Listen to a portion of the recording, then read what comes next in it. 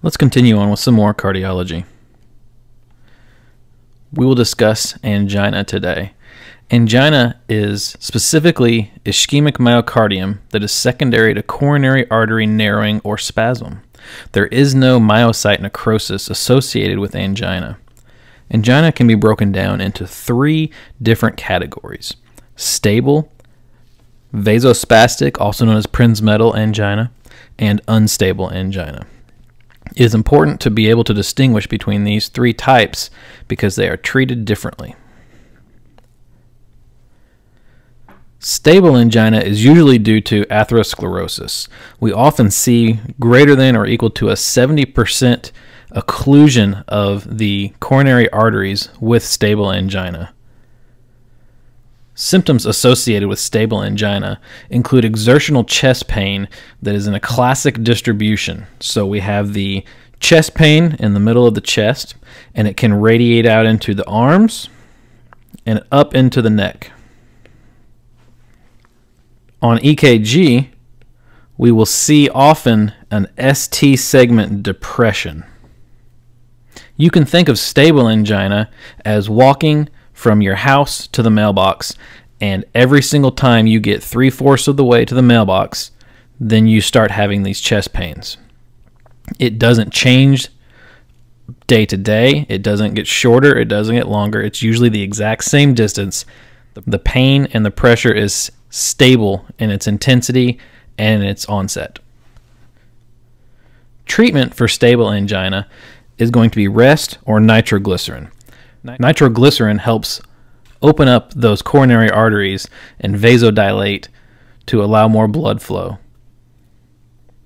Next, we will discuss vasospastic angina. This is also known as Prinzmetal's angina.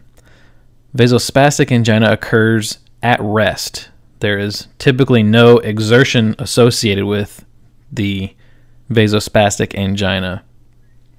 We will see a transient elevation in the ST segment on EKG.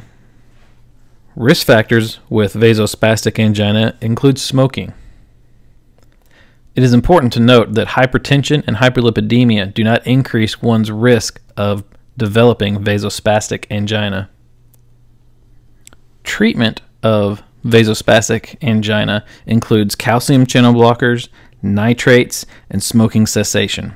So due to having smoking as a risk factor, if we can quit smoking, we do decrease our risk of developing vasospastic angina.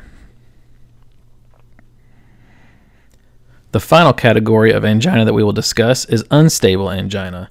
Unstable angina is due to thrombosis. It is important to note that this thrombosis is an incomplete occlusion of the coronary arteries.